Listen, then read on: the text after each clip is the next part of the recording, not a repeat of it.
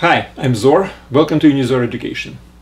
Let's solve a few problems on kinematics. This is the second series of problems, and this is all part of the Physics4Teens course of advanced physics for high school students and high school level students, I would say. It's all presented on Unizor.com. I suggest you to watch the lecture from this website because it contains notes for every lecture. And for lecture as this one, for instance, where the problems are solved, I usually put the problems themselves. I state the problems and have an answer, so you can try to solve the problems yourself and check against the answer, which I definitely recommend you to do before you're listening to this lecture. It's always very important to think about the problems before you listen to a solution, right? All right, so let's go. Problem number one is you have two wheels with teeth and they are locked into each other, which means if this one rotates this way, this rotates this way. Now, I know the radiuses r and r, and I know the angular velocity of one of them. What's my angular velocity of another one? Well, that's an easy thing, because obviously you have learned there is a concept of linear velocity of the point which is rotating, right? So linear velocity is basically the magnitude of the velocity vector, and it's the same for these, but since they are locked into each other, it's exactly the same as this. So linear velocity of points on the rim of this wheel and on the rim of this wheel exactly the same. So what is my linear velocity? Well, it's radius times angular velocity, as we know, right? Because whenever my rotation, whenever my vector, let's say, moves by a certain angle phi, then this is the length of this arc is r times phi, and the speed, linear speed along this movement, is basically a derivative of this, and derivative of this is obviously omega, because phi is equal to omega times time, right? Obviously we are assuming that rotation is uniform, which means omega is a constant. All right, so basically we can find out our, let's say this is omega 1. So this is r times omega 1, right? Because this is linear speed of the point on this wheel, and this is the linear speed on the rim of this wheel, and they must be the same, from which W1 is equal to r over r omega. So as we see, the angular velocities are inversely proportional to radiuses. The bigger the radius, the smaller angular velocity. It's slower. And the smaller radius, obviously, the rotation is faster. And that's how all the different machinery is working whenever we want to change the number of rotations, let's say, per second or whatever. Okay, next. Next, I would like to know how fast I'm rotating around the Earth's axis. So basically, we are talking about Earth. Now this is its axis. Now this is equator. Now let's assume that I am at certain latitude. Now latitude is an angle from the equator to the point where I am locating. Now I am basically circulating around this trajectory, right? So this is the radius of my circulation. Now what is this radius? If I know the latitude phi, then obviously my radius is equal to sorry, my radius is equal to radius of the Earth, which is this one, times, which is this one as well, and this is r, times cosine of my latitude. So if my latitude is given, then I can find out the radius on which I'm circulating around the Earth. Now, what's my angular velocity? Well, angular velocity is one rotation in 24 hours, right? T, which is actually 2 pi over 24 in radians per hour, right? Now, radius of the Earth, I also know.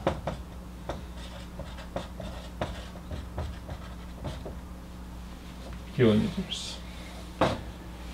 So, I know the radius, I know my latitude. Well, let's say my latitude is 60 degrees of north, let's say. 60 degrees of north. Alright, so that's pretty much sufficient to find out my linear speed as I'm circulating, because I know the radius, I know the angular speed omega, so it's radius times omega is equal to r cosine phi times 2 pi over 24, and that is my kilometers per hour. Now I have actually calculated this based on the numbers, and the result is 837 kilometers per hour, which is pretty fast. So if I am on the 60th parallel rotating around the Earth, my speed of rotation, well, relative to stars, let's say, is something like comparable to an airplane. That's my speed as I'm standing. Well, right now it's even more, because right now I'm in New York. New York is about 40 something degrees, so it's a little bit less than that, which means my radius is greater, so I'm even faster than this, something like 1,000 kilometers per hour. I'm moving right now around the Earth axis. Now obviously I'm also moving with the Earth somewhere else around Sun, but that's not my problem right now. Alright, so that's my movement around the Earth's axis. Now next problem is similar. So let's consider the same Earth, and at some parallel, I don't know which one, on the height of 10 kilometers, I'm in a plane. So this airplane is moving east to west. East to west.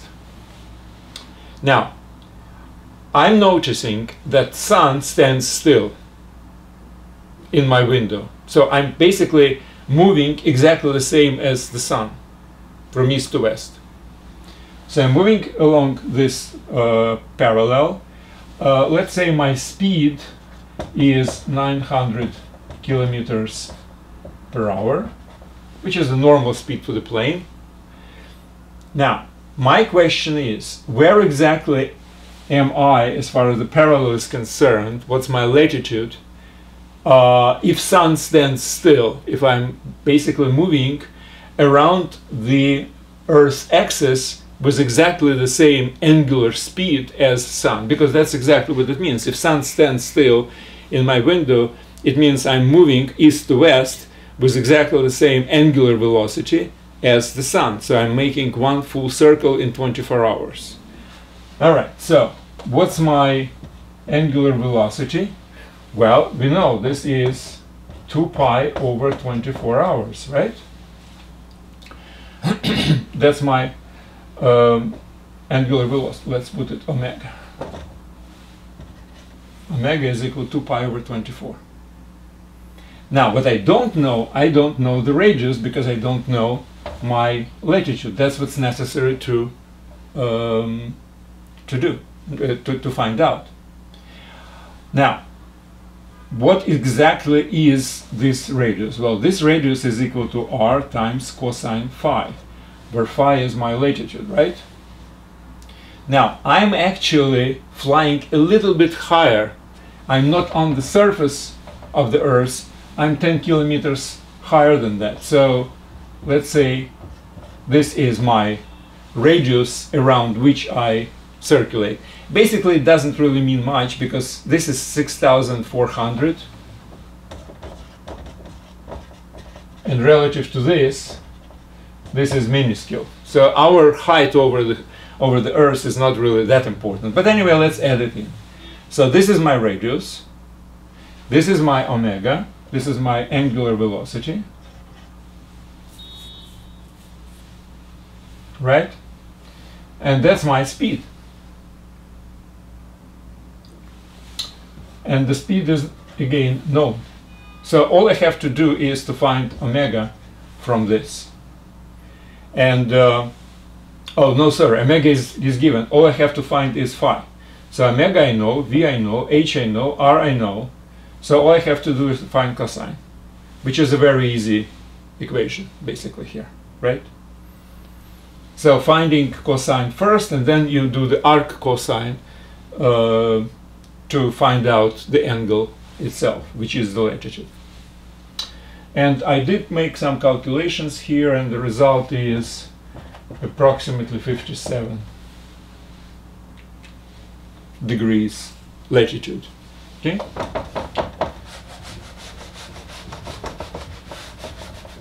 Next.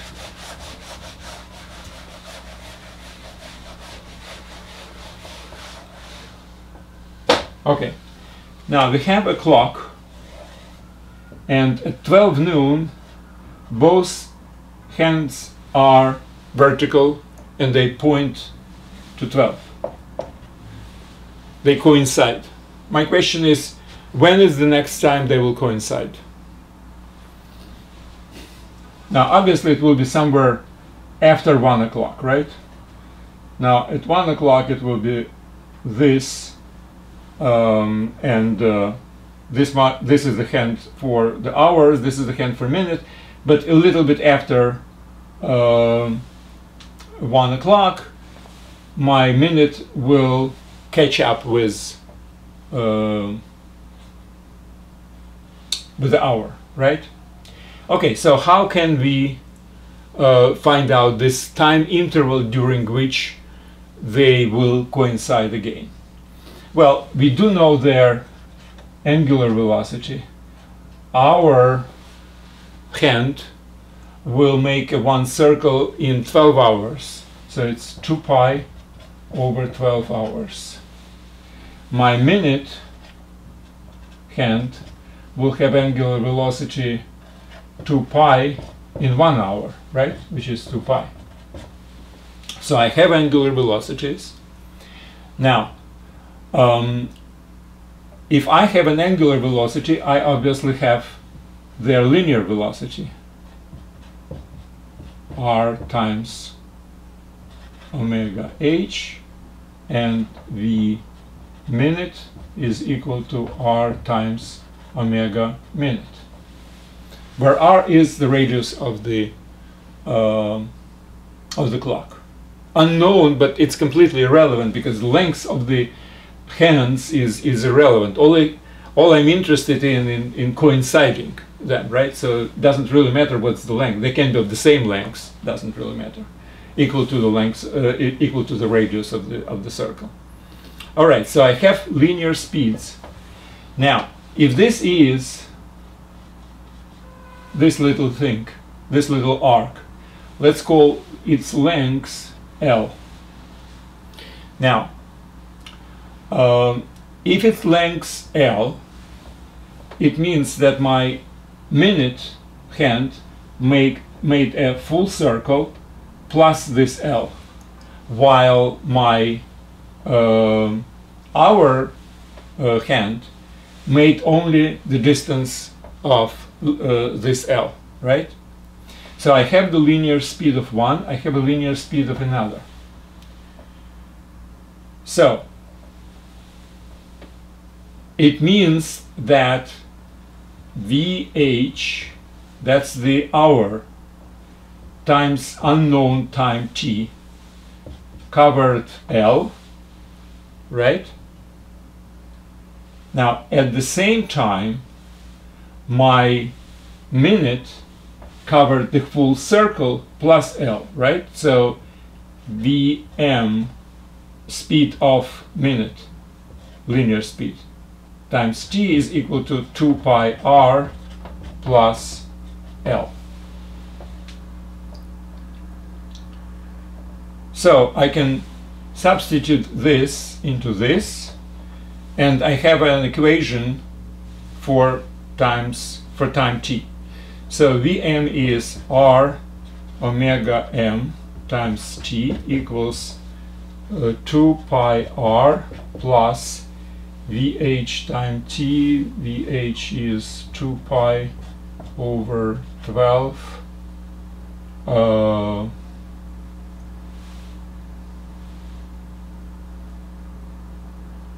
L Vh r times, 1 second, L is equal to Vh times t. Vh is this, which is r times omega h times t. And obviously r goes out. Now Wm, omega m is equal to 2 pi. This is equal to 2 pi over 12, from which 2 pi also down. So we have t equals 1 plus t divided by 12, from which 12t is equal to 12 plus t, from which t is equal to 12 divided by 11. So this is this is the time in hours. Basically everything is in hours here. This is 1 hour and a little bit more. So 1 hour will be when the hour hand will be at 1, and a little bit more, that's exactly the time needed to catch up. So that's the answer. This is the time when they will meet again. Not, by the way, the whole number of minutes.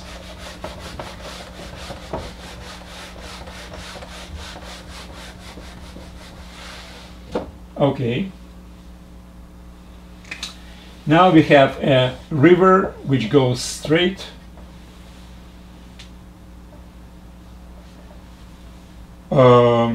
With width s. It has certain flow of the water which is unknown. Now I have a boat which is supposed to cross, so I'm always going perpendicularly to the banks of the river. I know that my speed of the boat is twice as big as the speed of the current. So the current goes this way, my boat goes always this way. But obviously during the time I'm reaching, my water will move me from this point somewhere here. So my real trajectory would be this, which is the combination of my movement always perpendicularly plus the water pushes me to the right in this case, and I will end up down the river, down the flow of the river. Question is, what is this distance? Well, let's just think about it. Now, what is the time I can theoretically cross the river? Well, that's the s divided by 2v, right? That's the time. So I'm actually covering this distance across the flow of the river in this time. Now, with this time, using the flow during this time is always moving me to the right with speed v. And what's the distance it will move me further? This one, which is s over 2. So if my speed is twice as big as the speed of the flow of water, then I will be pushed by the water by half of the width of the river, right?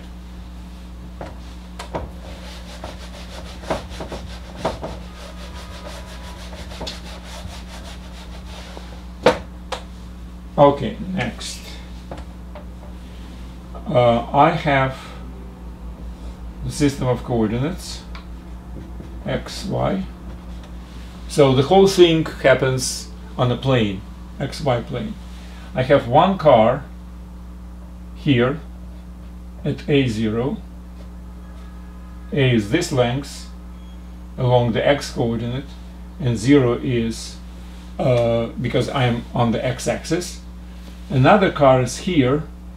Its x coordinate is 0, but y coordinate is b. Now these cars are moving towards each other, towards the center, towards the origin. Speed u and speed v, uniform speed, obviously. My question is, well, obviously they are on certain distance right now. As we start moving to the origin of coordinates, obviously they are making their distance between them smaller and smaller. Now these speeds are different and distances are different as well. They don't really have to meet. So they will go through the center and further down to the negative side, and this one goes through the origin of coordinate and goes down to the negative side on the y. And then the distance between them becomes greater and greater. So first the distance is diminishing, and then after a certain time where it was actually the minimum, it will start growing again. My question is, how long will it take for them to reach the minimum distance between them given their positions and speeds? Well, all we have to do basically is to calculate as a function of time the distance between them, right? So if there is a time t which is passed since t is equal to 0, when t equal to 0, this car is here and this car is there. Now after that time, if we have time t passed, we have uniform speeds, right?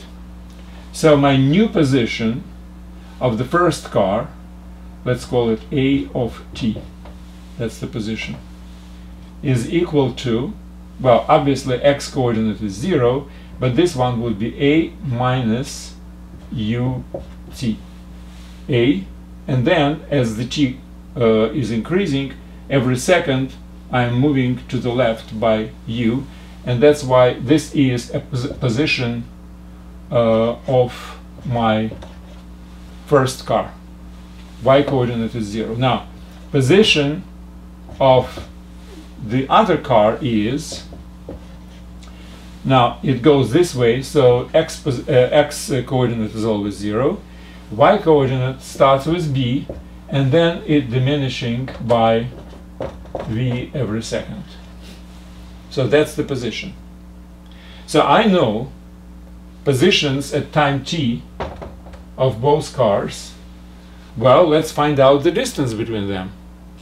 Now, that if I know 2 points on the coordinate plane, on a system of coordinates, I can very easily find out the distance between them.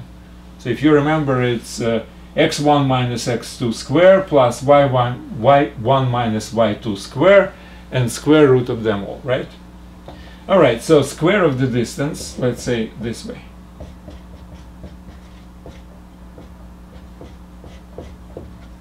I will minimize the square of the distance instead of the square root of that distance, because it doesn't really matter since I'm minimizing.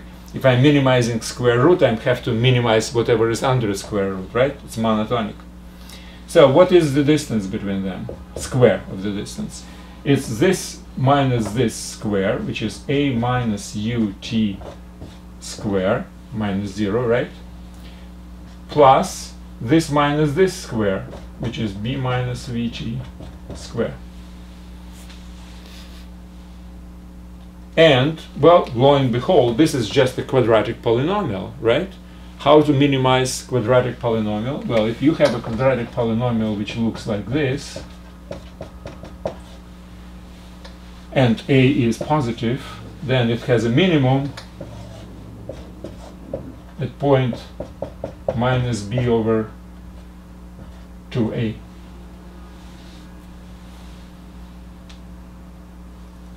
Well, these a and b have nothing to do with these a and b, just a coincidence. I'm talking about coefficients of the polynomial. Well, we have the polynomial, so let's just change it slightly so we will have a clear understanding of what is our coefficients.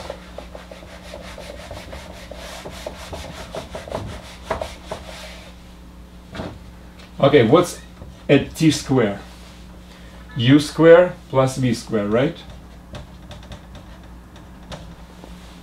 Now what's at t? Minus 2 aut, right?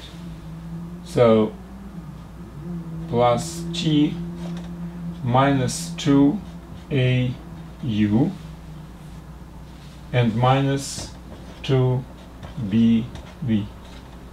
That's the t. And my free member, and nothing depends actually on this free member, would be a square plus b square, right? So this is my polynomial. Again, minus b over 2a. This is my b.